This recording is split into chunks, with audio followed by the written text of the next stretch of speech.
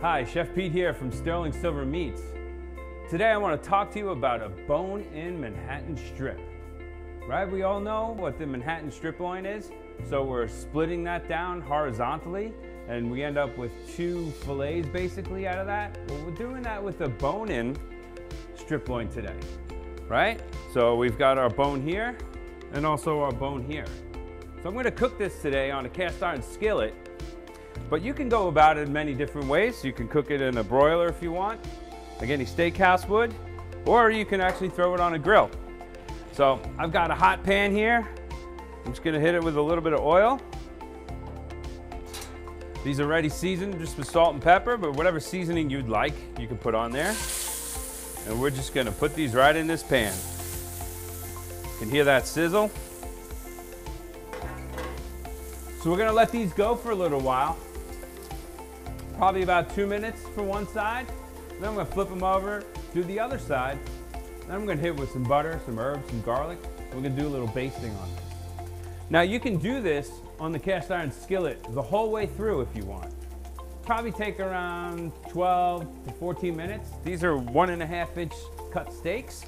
Or what I would do is get them beautiful color on them, both sides, get a little bit of that flavor going, and then put it in the oven and finish it in the oven. So that's what we're gonna do here in a few minutes. But we're just gonna let these cook. Yeah, you gotta manage your flame a little bit. But what a great cut, something you don't see every day. I mean, this is gonna give that bone-in experience, but also not this huge piece of meat that maybe someone who doesn't want to eat a lot won't go for a bone-in steak because it might be too much. Look at the size of these. I mean, they're substantial, but again, it's not a full, 15, 18 ounce steak. You're talking probably more about 8 to 10 ounces here.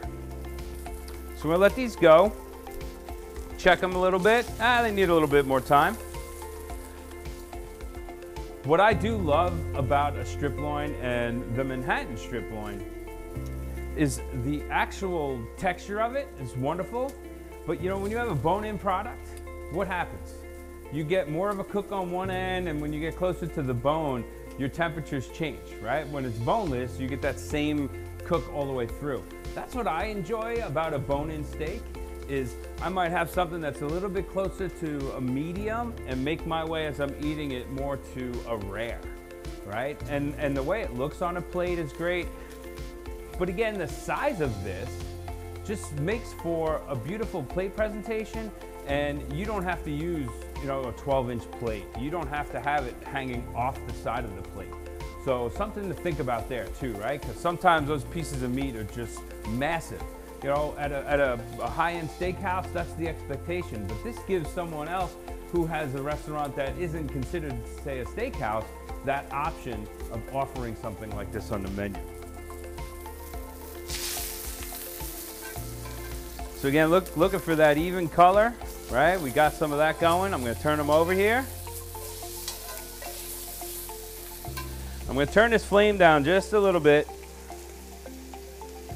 because again, it's gonna take a while for these to cook. So now at this point in time, I'm gonna throw in some butter. I got some herbs and some garlic that I'm gonna put in here. Now I'm just gonna move that around a little bit.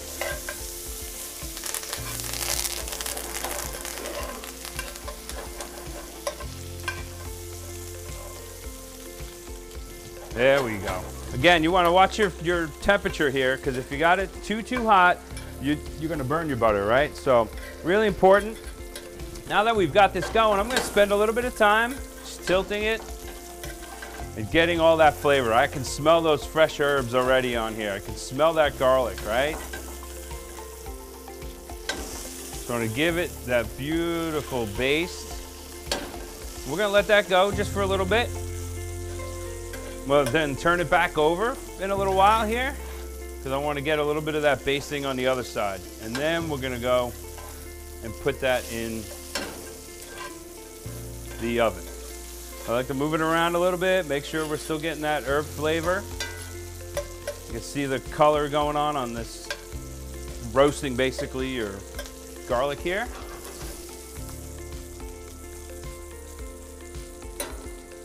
So again, we'll let that go for another minute. Okay. Now I've got gorgeous color on this side too. See that?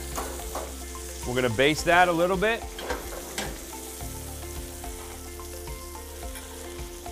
Look at that, we got even cooking, even around the bone there.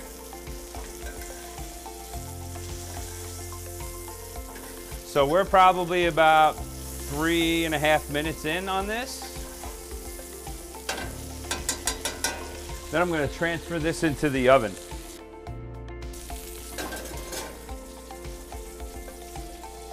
And let that finish in there. Okay, so we've been in the oven for about 5 minutes, and I've got the oven set at 400 degrees or 205 Celsius. And we're going to pull these out.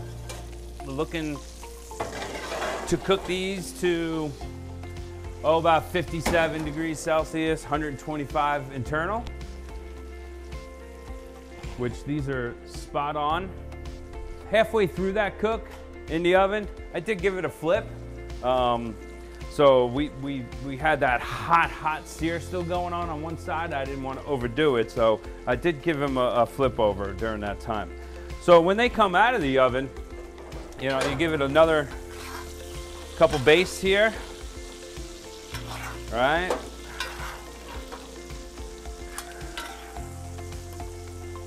And then what I like to do is just remove it, get it out off that heat, and just let it rest for a few minutes. And then at that point in time, you can start putting together your plates. And you know, you're gonna finish off with some compound butter or something like that. You'd start putting that on there. But we're gonna get back to this in a couple minutes here and cut it open and see what we have. But this looks really, really beautiful. Okay, so we let these steaks rest for the last 5 minutes. And I'm gonna take one of these, put it on the board here. Look at how juicy that looks. Looks phenomenal. Like I said, you still have this nice bone here, right? So great for presentation, but I want to cut into this and see how it looks. I think that's perfect. I mean, look at that. Beautiful color, still nice and juicy. I mean, taking your time and cooking a steak is really the best way to go. And again, look, I like the bone here. You can see it on this side, right? So definitely want to think about which side you place it on when it's going on the plate. But really love how that looks. So if you have any more questions, you can reach out to your sales rep. Hopefully you enjoy trying a new cut in your restaurant and have fun with it. You know, not everybody's going to be carrying a bone-in Manhattan. So it's a great way to differentiate your facility, your restaurant versus others in your neighborhood. Enjoy.